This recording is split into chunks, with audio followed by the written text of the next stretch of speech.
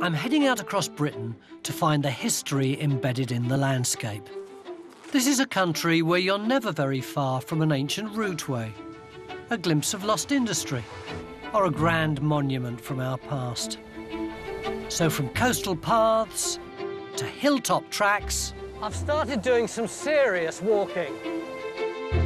Each of my walks leads me to a different time and a stunning location to find the stories you can only really appreciate on foot. This time I'm in the Scottish borders and Northumberland, walking into the mysterious heart of the Dark Ages. It was a time when the huge kingdom of Northumbria was being torn apart by internal strife and wars with rival kingdoms. But in the middle of all this turmoil, a small group of radical Irish monks managed to persuade the largest kingdom of pagans in the country to put down their swords and become Christians. And the charismatic figure at the heart of that mission wasn't Irish at all. He was a little-known Briton called Cuthbert.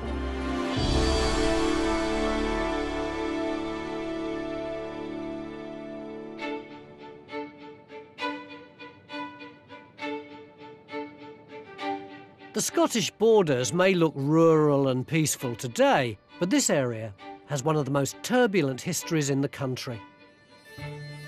And it can't have been easy trying to introduce a new religion to a region of violence and bloodshed. I'm beginning my journey at the medieval Abbey of Melrose. My walk may start here, but our story goes back much further in time than the construction of this abbey, to the 7th century, when a bunch of Celtic monks with their roots in Ireland came over here to convert the locals to Christianity. And round about the year 650 AD, they were joined by a young man called Cuthbert, who wanted to help in the fight against paganism. And his only weapons were solitary prayer, curing the sick, and feeding the hungry. But that was all he needed to capture the soul of Northumbria. Cuthbert's legacy is still with us today. The cathedral at Durham, arguably the greatest Norman building in the world, was built in memory of him. Over the centuries, dozens of legends have been told about him, about the miracles he performed, and intriguingly, about how years after his death, his fellow monks said they dug up his body and found that it hadn't decayed. For them, that was further proof of his holiness. I'm hoping that over the next 70 miles, I'll discover just how Cuthbert gained his fame and reputation. The 4-day walk I've plotted mostly follows a route known today as St Cuthbert's Way. From Melrose, I'll head south to the mysterious Eildon Hills. Then to the little village of Ancram, where I'll be searching out the pagan roots of this area. From there, I'll walk across the beautiful heights of Northumberland National Park.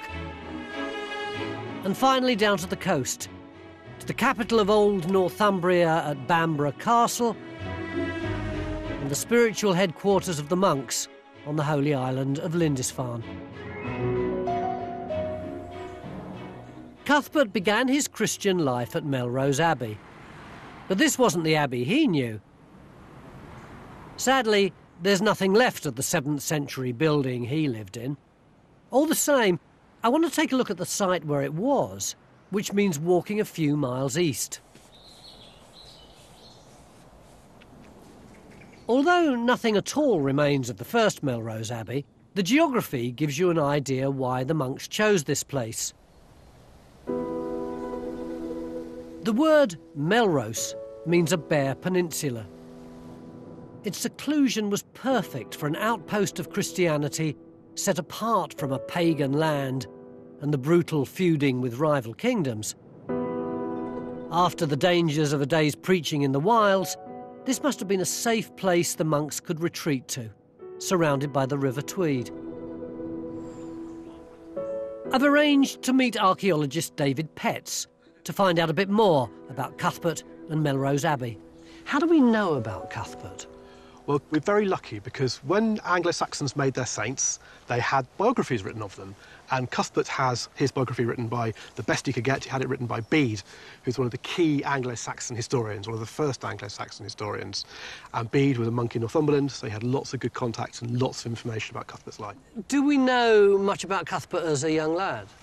We know he comes from the local area, he comes from the Scottish borders. He's probably of a noble family, because when we have a description of him arriving at Melrose to become a monk, after being enthused by having seen a vision, as is so common with the saints, he arrives and he comes on a horse, he comes with a servant, and he comes with a spear. And these are all good, clear indications that, yeah, he's somebody, he's an aristocrat.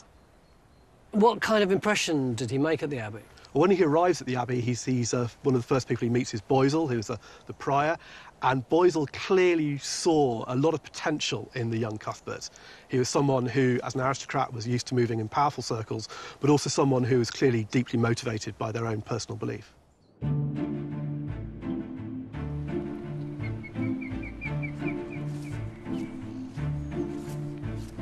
I've climbed up into the Eildon Hills just south of Melrose. The Dark Ages is a period veiled in mystery, but it's always fascinated me. And I'm thrilled to have the chance to explore it on the ground. And although St Cuthbert's Way is actually a modern walk created in the 1990s, it does roughly trace the route the monks would have taken from Melrose to their headquarters at Lindisfarne. I was told you could see 20 miles from the top of this hill. I don't think so, not today anyway. The task of converting was tough. Most Northumbrians were pagan and had been for a couple of centuries. There'd been Christians in the northeast in Roman times, but the Romans had left over 200 years ago. What followed was a meltdown. The native Britons were overrun by successive waves of pagan invaders, Angles, Saxons and Jutes, who took over most of the country and drove the Christian faith out to the western margins. Northumbria quickly adopted the pagan religion of its new Anglian rulers, which meant the people now worshipped a number of gods, the most popular being Woden. It was a pantheistic faith. They believed the landscape was possessed by spirits, and their sacred places were often hilltops or springs or groves of trees. This was the spiritual world Cuthbert and his fellow monks encountered. But as they traipsed through these hills, the physical world could be just as hostile. Pretty hard going up here in all this rain. Cuthbert would have loved it. It said he believed bodily hardship purifies the soul. No doubt as a warrior he'd seen a deal of hardship and brutality.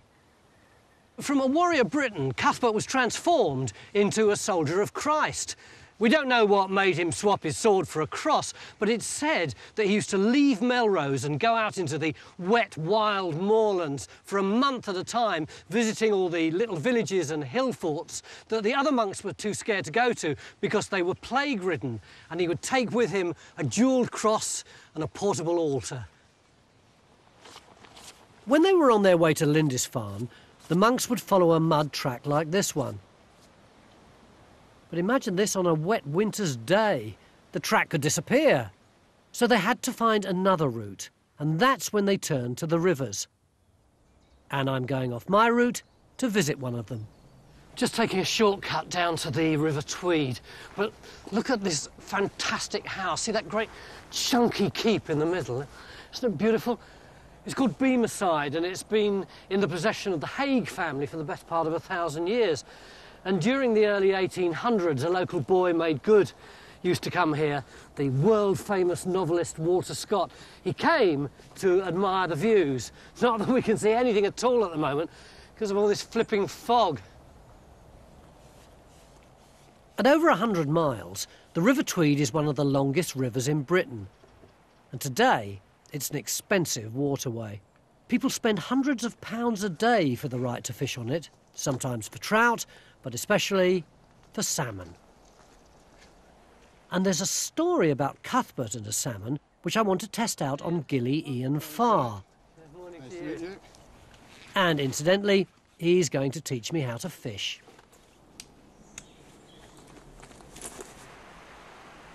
Thank goodness the mist's lifting at last. What they call up here a fret. Now I can actually see the river.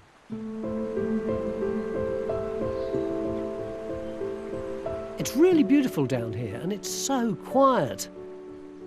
But for the monks, this was a practical waterway.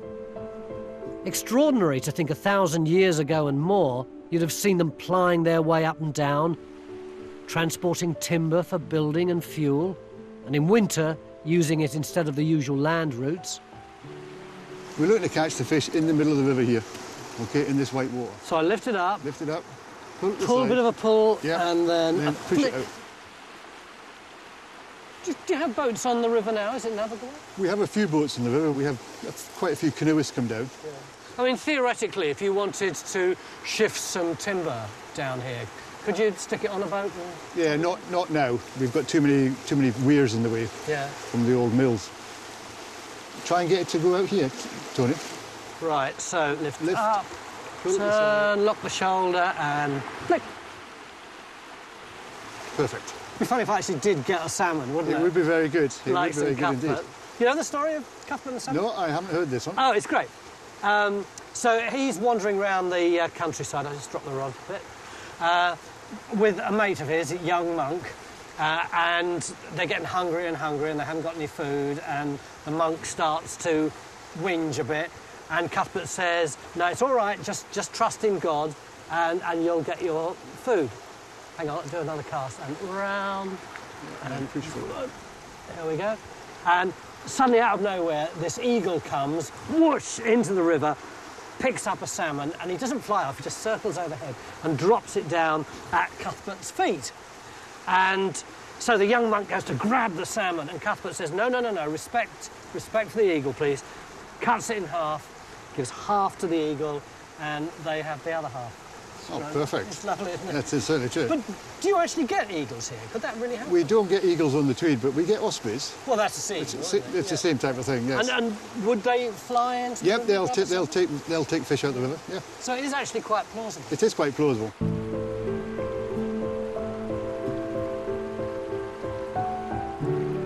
We obviously have to take stories about Cuthbert with a pinch of salt. The church in the Dark Ages needed saints, and once they were created and written about, their lives had to include certain things like miracles. Today, what we'd probably say is that Cuthbert was carrying out humanitarian aid, offering hope to people struggling with plague and war and poverty. I'm climbing up from the river now to find a point on the map called Scott's View. Apparently, it was Walter Scott's favourite place to stand and stare. And when Scott died, his faithful horse stopped here on the way to the funeral, just as he'd done before, day after day. I've still got over 60 miles to go to Lindisfarne, but this landscape keeps me going, as it probably did Cuthbert. Just one breathtaking view after another. I'm beginning to get a real sense of St Cuthbert. Full of energy, very brave, afraid of absolutely nothing. But the piece of the jigsaw that's missing for me is why the monks were in Northumbria in the first place. But that's for tomorrow. Right now, I'm going down the hill to St Boswell's because I've booked into a rather nice-looking little hotel.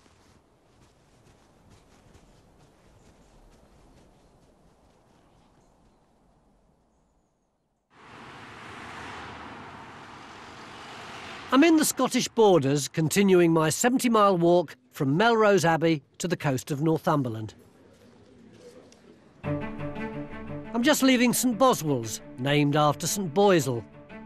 And the next leg of my journey is the big one, taking me a little way east to Maxton, then south to the Church of Ancram, where I hope to find out more about the old pagan beliefs. From there, I'll head further east along the northern edge of the Cheviots to Kirk Yetholm. Just over 20 miles. Quite a hike. This morning I'm meeting archaeologist Chris Bowles. who I hear is constantly drumming up support and money to investigate 7th century Northumbria. And to my surprise, he's an American from Colorado. Chris, are we still on Cuthbert's Way here? We are on Cuthbert's Way. Cuthbert's Way passes by the Church of Maxton, which used to be the Church of St. Cuthbert, and it runs through these woods. I know that by the 7th century, Northumbria was in the hands of the Angles, and they were pagans. So why did Irish Christians come here all the way from the Scottish island of Iona? Well, they come over just shortly after 634, when King Oswald takes over the throne after his brother dies. And it's effectively an Irish Christian takeover of the hearts and minds of Northumbria. Why does King Oswald want Irish Christians? He was in exile on the island of Iona. He grew up effectively on the island of Iona and became a Christian there. So this is the start of a new evangelical wave, people knocking door to door saying, "Excuse me, do you believe in Jesus?" Yes, that's a good way to put it. And Oswald, one of the first things he does when he takes the throne is establishes through these Irish monks monasteries from which they could go out and perform missions to the population, convert the population. Oswald was from an Anglian and therefore pagan family, but Christianity offered him a faith focused on one God and one authority. It was an ideal religion for a ruler who wanted to govern a unified kingdom. Since we're on the route the monks took, I'm hoping they left some archaeology behind them. Chris tells me that he was recently looking at an old map from 1860 and found something called a hare well. He thinks hare comes from hairg, Old English for holy. Well, here we are. It's well off the beaten track here, isn't it? It is indeed. Ooh. So this is what you wanted me to see? Yeah, this is our holy well. That's interesting, but I can't see a well. All I can see is just like a little trickle of water running through there. Sure, yeah. I mean, what it is there's a spring farther back, a natural spring that's coming out of the side of the hill, and it's trickling down through this channel. And then somebody at some point has built this dam across it. Oh, this is a dam? This is a stone wall that's going straight down to the bottom. Oh, yeah, I can see it's stone underneath, isn't it? Yep, absolutely. And you have a stone basin there. So this is a serious piece of engineering. It is. What do you think it would have been? It's something to do with baptisms or with healing rituals or something to do with the two churches on either side of us here. Tied in to the cult of St. Cuthbert. This is cult of St. Cuthbert, but we also have another saint in the area, which is St. Boycel, who was the first abbot of Old Melrose. Boycel could easily have come down here along with Cuthbert. You could imagine that pilgrims are coming up through this route, coming to this spot to pray or to be baptized. This must have been a really powerful, mystical, magical place. Oh, I think so.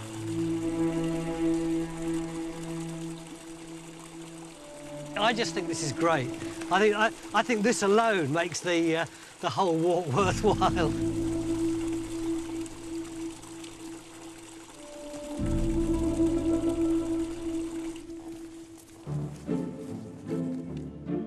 Cuthbert and his brother monks wanted to create a lasting Christian community.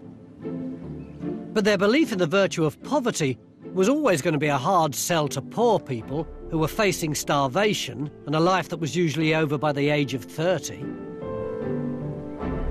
The monks were also up against the very old traditions of paganism, with its array of gods and its reverence for hills, rivers and forests. So how could they make the new faith stick? This wonderful bridge dates from the 15th century. On the far side of the river is Ancram Churchyard, which I hear is older than it looks, and may give me an interesting clue as to how monks like Cuthbert used the pagan past when they went about the job of converting. That story about Cuthbert's fish supper is very charming, very amusing, but I think there's much more to it than that.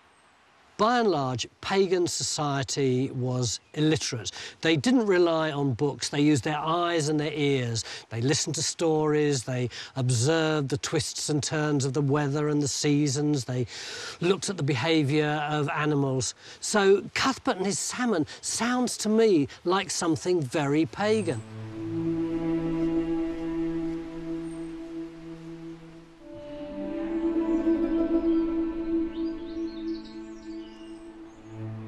Ancram Church is a secluded and abandoned ruin today. It hasn't served as the parish church since the 19th century, but I'm wondering why it's here.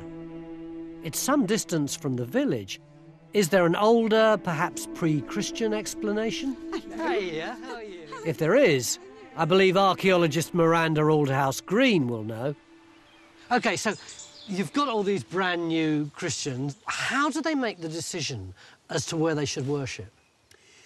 It's important to them to make a connection between the ancient pagan past and the Christian present. So if you look up there, there's this massive Iron Age hill fort. What a statement about paganism. And the place of worship, Christian worship, is here, and it's no coincidence.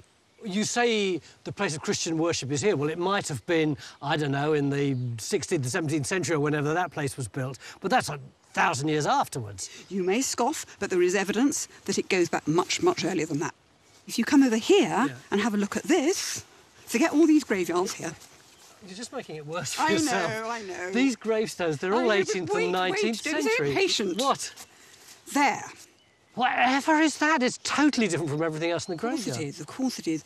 And it's probably 9th century. It's called a hogback grave. And what it's showing is a persistence of place. So the argument would be if you've got something late medieval and you've got something this old and you've got something way, way back, then this place could well have been a deeply religious place in the time of Cuthbert. Yes, I think so. Just because you change your religion and change your gods, it doesn't mean that places stop being spiritual. That's really what I wanted to ask you. This story about Cuthbert and the salmon, am I being stupid in thinking that that might have echoes of the pagan world in it, even though it's a Christian story? I think it does, and one of the things that tells us that, or points us that way, is that in both early Irish and Welsh mythology, there is a sacred salmon, the salmon of knowledge. And in the Welsh stories, you have the salmon of knowledge and the eagle of Gwernabwy. And am I right in saying that this is just one example of the way that Christians continually colonise the ideas of the pagan people? Oh, yes, indeed. You've got so many examples. What we call Christmas, which is a very, very pagan festival. Midwinter, you've got a major sun festival to try and bring the sun back and to try and start the year off in fertility and all that again. And so you peel away Christmas and you've got something very pagan indeed. But why didn't they just impose their beliefs lock, stock and barrel? Well, it doesn't work. Beliefs are very, very deeply rooted, so it's difficult to dislodge people from that. So it would have been quite a problem for Cuthbert? Yeah, and you do it by negotiation. You do it almost by stealth. They are introducing the new religion packaged in a way that is acceptable to pagans. And that's what's so clever about it. Well, that makes sense. What Cuthbert and the monks must have done is make Christianity user-friendly. As they went around preaching, they tweaked the message so that it didn't seem too foreign or threatening to pagans. The last few miles of my walk today skirt the northern edge of the Cheviot Hills, where once the monks of medieval Melrose had huge flocks of sheep that brought them a fat income. And by the evening, I should reach my overnight stop at Kirk Yetholm. Tomorrow, I'll be crossing the border into England and visiting a famous Anglo-Saxon royal palace. But right now, there are still a few miles to go before I can call it a day.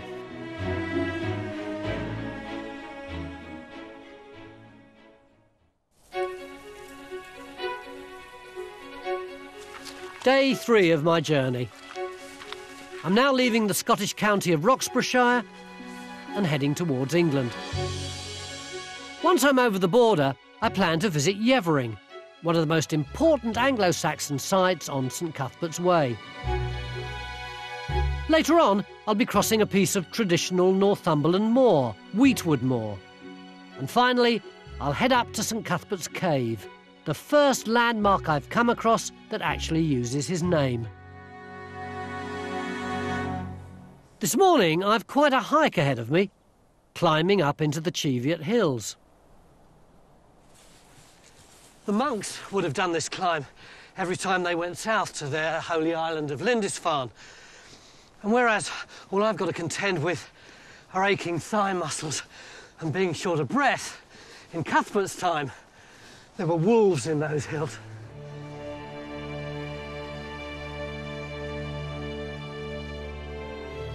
One of the high points on St Cuthbert's Way, the views from here extend 20 miles back into Scotland, as far as the Eildon Hills. I think our border country is really underrated. This is magnificent.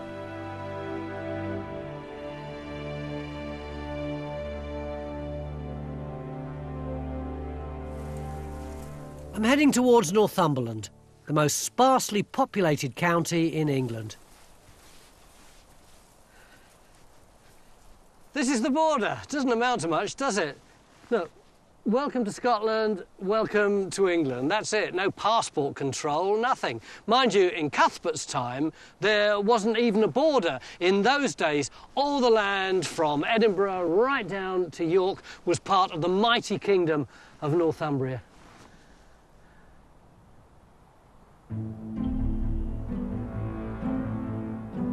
I'm now in College Valley, part of Northumberland's beautiful national park. My next port of call is Yevering, where I'll be digging a little deeper into the Dark Ages to find out about the very first Christian mission to this region. College Valley, incidentally, hasn't got anything to do with education.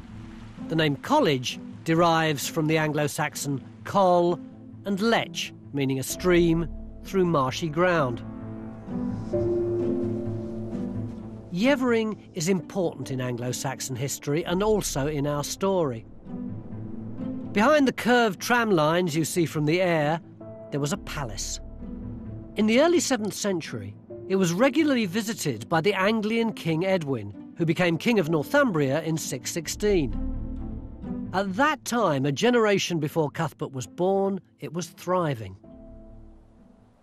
I've arranged to meet archaeologist Colm O'Brien, who I hope can make sense of all those sketchy lines you see from above. So what was it that was going on here? First of all, the king and his men come here. As a king, he's got to go round his kingdom and be a visible presence in all parts of his kingdom, because if he's not a visible presence, if he stays over there in Bamborough all year, somebody else will get the idea that the king isn't doing the job and I can do the job better.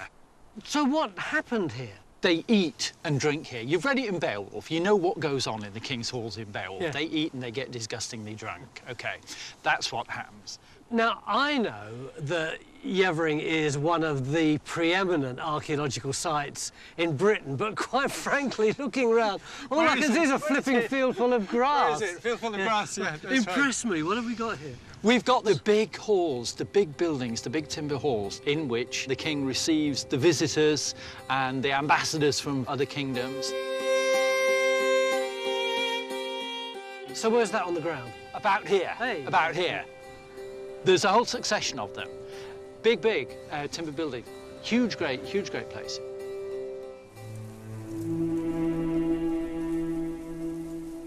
Yevering also plays a crucial part in the Christian story of Northumbria. Before Cuthbert and the Irish monks started their missionary work, there'd been a previous attempt to convert the Northumbrians. But it was a very different kind of Christianity that came to the kingdom in 625, when a monk called Paulinus travelled north from Kent and eventually converted King Edwin. Paulinus belonged to the Roman Church. What happened when Paulinus arrived here at Yevering? Well, Paulinus spent 36 days, Bede tells us, preaching to people, and then he brings them down here to the River Glen to baptise them. And he makes the River Glen sound a bit like the River Jordan, I think. I think that's what Bede had in mind, really. How many people? Thousands. But Paulinus wasn't of the same kind of Christianity as Cuthbert, was he? No, Paulinus is Italian. He comes to England from Italy, from Pope Gregory. So his connections and his background in his Christianity and all of that is Roman Christianity. So did the Roman Church's teaching stick here? No, that's all lost, because in 633, King Edwin is killed in battle when his kingdom's overrun, and what Paulinus built up here was lost. So this area reverted to paganism? This area reverted back, yes, yes.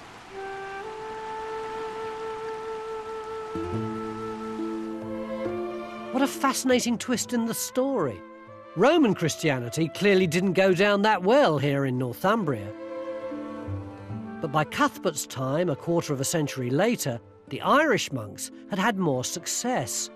Their idea of faith opposed many of the Roman ideas. Instead of a vast hierarchical organisation, Cuthbert's church was small, closer both to the people and to nature. This is a typical Northumberland moor. Heather and larks, that kind of thing. Big skies. A beautiful, lonely wilderness.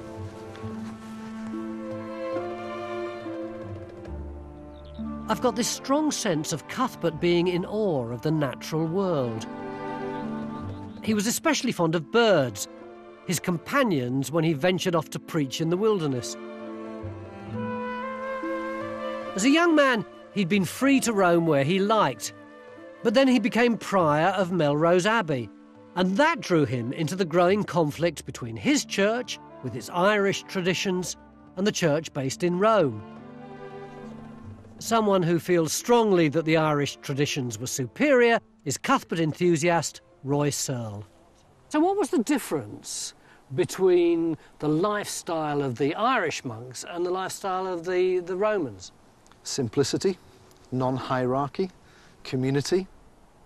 They shunned power, and so their way of life was much simpler, as opposed to a Roman tradition. From Rome came hierarchy, came, Pope and priests and bishops. Celtic spirituality was much more egalitarian. There were people who didn't bow down to, as it were, the control and the power that was coming from Rome. Why did the Romans get so upset about what the Irish monks were doing? In one generation, Cuthbert and his contemporaries evangelized a whole people, and their impact was spreading right across Europe. And this movement needed to be checked and brought into line. They wanted the authority from Rome, not from Lindisfarne or Melrose or elsewhere. The influence of the Pope in Rome was now starting to spread northwards again, and there were new Roman monasteries in the south of Northumbria. The rift between the two factions would play an increasingly significant part in Cuthbert's life, and much of his energy would be spent healing the rifts and finding a way forward.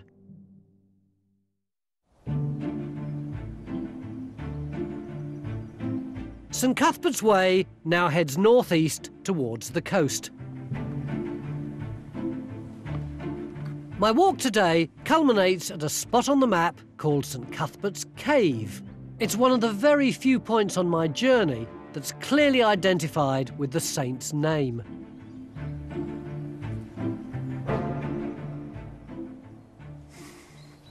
It's a bit good, isn't it?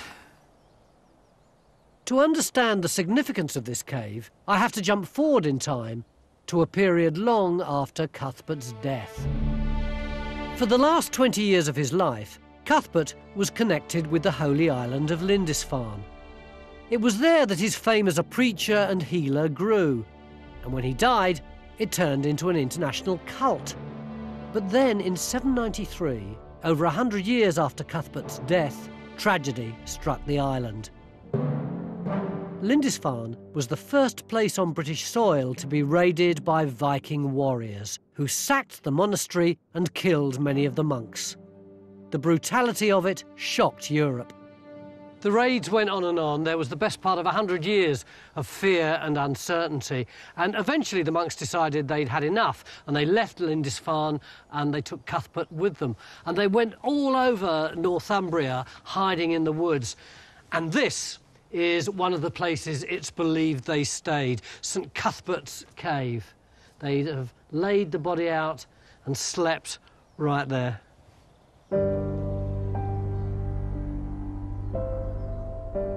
This is a moment when I just feel plunged back in time. Extraordinary to imagine those monks lying out here at night, Cuthbert's dead body in a coffin just alongside them. Come to think of it, that must have been pretty weird.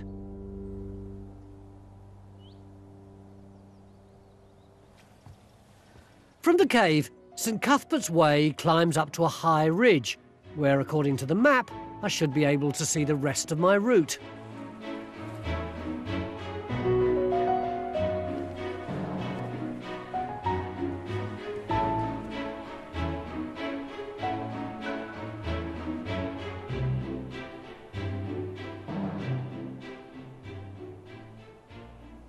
So lovely, that, isn't it?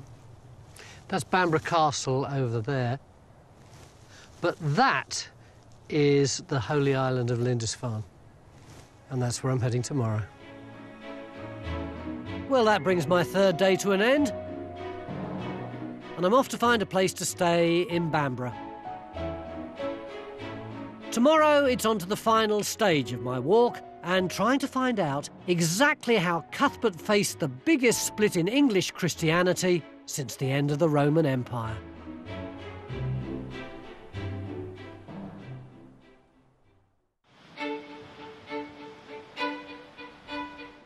I've reached the coast of Northumberland, so I'm now nearing the end of my St Cuthbert pilgrimage. Bamburgh is dominated by its castle. 150 feet above sea level, it's perched on a shelf of volcanic rock. From the 6th century, this was the capital of Northumbria, home to its kings. Bede called it a royal city, and it was from here that King Oswald brought the Irish monks to Lindisfarne. From Bamburgh, I'll be rejoining St Cuthbert's Way, through Kyloe Woods to Fenwick.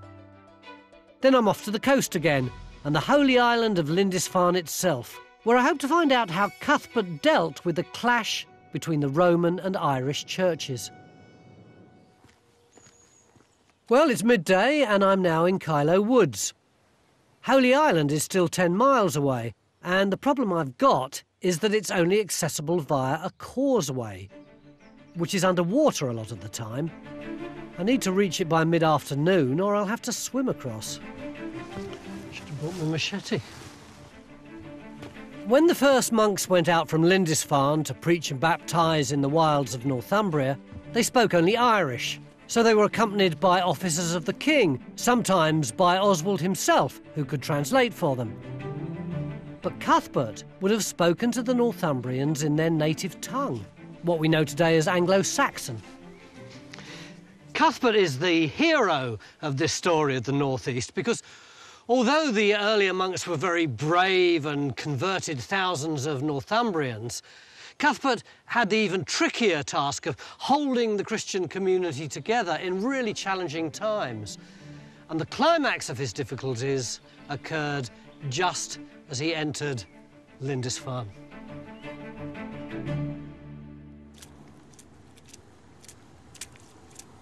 Well, it looks like I've got here just in time.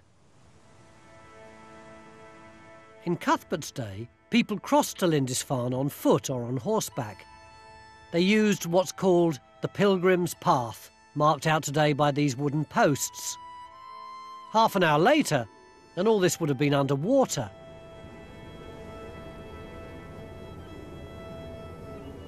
But right now at low tide, with the sound of seals calling in the distance, there's a wonderfully eerie feel about this place.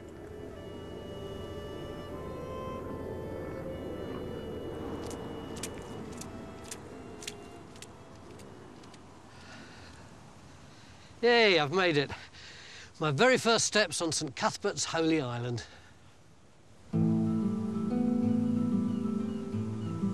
Nowadays, there's no trace here of the 7th century monastery. It was replaced by this medieval priory. So what happened to the Irish Church and Cuthbert? Did they ever resolve their conflict with the Roman Christians? The Irish monks were fiercely independent. The two sides couldn't even agree on how to date Easter. I'm hoping historian Michelle Brown can make sense of the chaos. What was the issue that brought the difference between the two factions to a climax? the fact that the missionaries from Ireland, from Rome, etc., have been doing things rather differently, and they look different. Like the Roman party had a little bald patch on the top, representing the crown of thorns for their tonsure. And the Celts did something a little bit more druidic and punk. They shaved the top of the crown of the head and they had a great mane of hair flowing back. Bede says, for example, they date Easter differently. Why is the date of Easter such a big deal to them? Well, if you can't agree about when you're all celebrating the major feast in the focal point of your Christian faith, it's a problem. The crucifixion, yeah. The crucifixion. And things like, you know, the king was brought up in the Irish traditions and his queen from Kent was in the Roman tradition, so she couldn't come to the Easter party because she was still in sackcloth and ashes for Lent. But there were bigger issues of how you fit into the international picture. Are you just becoming a local church for local people and a local kingdom at the edge of the known world? Or are you going to actually go European, go international and plug into something much bigger? So they had a big debate about all these issues? Yeah, it comes to a head in 664 and they have a synod at Whitby just down the coast, which is hosted by Abbess Hild. A woman? Yeah, yeah. Women had great opportunities in Anglo-Saxon society. So what was the outcome? The outcome was that the king allegedly says, well, much as I respect Columba and the Irish saints, when I get to the pearly gates, it's Peter that's going to be holding the keys and I'm not going to upset him, am I? So it's a decision to go international. So the Roman Church wins, and that decision that was made at Whitby must have had a huge impact on the guys here who were on the losing side. Absolutely. After Whitby, obviously, there's a lot of ill feeling, and some of the Irish and some of the English go to Ireland in a huff afterwards. But Cuthbert didn't go, Cuthbert stayed. Cuthbert's job was one of reconciliation. He had to try and bring it back together again, heal the rifts, and actually try and make it work on the ground. After Whitby, Cuthbert realised that union with the Roman Church was the way forward, and that was what he advised his fellow monks. But there was still a lot of the Irish radical left in him. He still craved solitude and hardship, the life of a hermit. So it turns out Cuthbert's story doesn't end on Lindisfarne.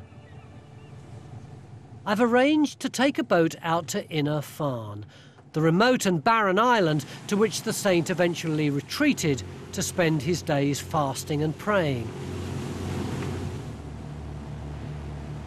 Bede tells us that Inner Farne was haunted by devils and that Cuthbert was the first man brave enough to live there alone and fight them.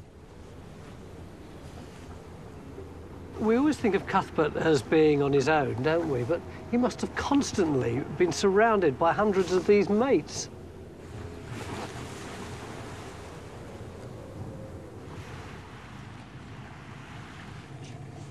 David Steele is the National Trust's head ranger on Inner Farne.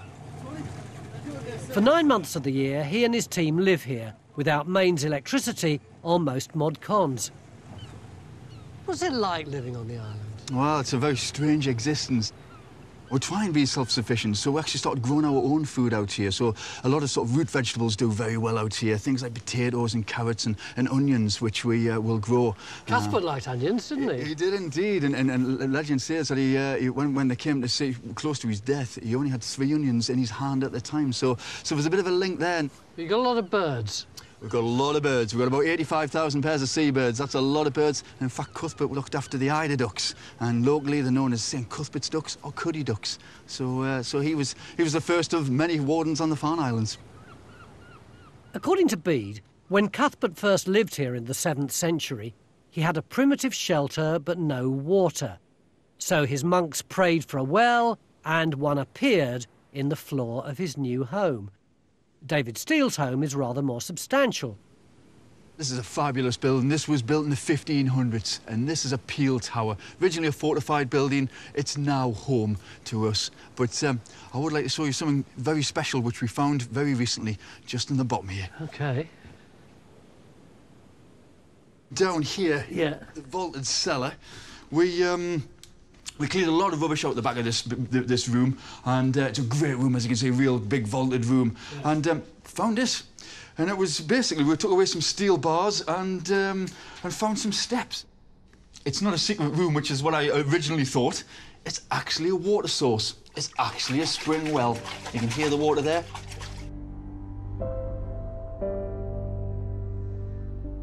Isn't that intriguing? Because you wouldn't build a building over a spring without a reason. So could it be that this building actually respects the footprint of where St Cuthbert lived and had his water source? We'll never be able to prove it, but this is the biggest clue. This is the only spring on the island. All the pointers point to this is where the cell was. Was this the site? Probably was. This is an incredible climax to my journey, discovering the very site of St Cuthbert's shelter. Extraordinary to think it's been here and not known about for years and years. St Cuthbert died here on the 20th of March, 687. Bede records that his dying words were a plea to his fellow monks for peace and unity. Live in mutual accord with all other servants of Christ. Cuthbert was a modest man and he shunned the limelight. But the irony is, within 30 years of his death, he'd become a superstar when the cult of St Cuthbert was born. Pilgrims flocked to Lindisfarne and they started leaving the Abbey land in their wills. And soon, Lindisfarne Abbey was transformed from being a place of quiet contemplation into one of the largest landowners in Northumbria. Of course, eventually Cuthbert's cult waned as the power of the Catholic Church became global and overshadowed it. And today, we hardly remember him. And yet he was central to one of the most important moments in English history. And I think we should celebrate him more than we do.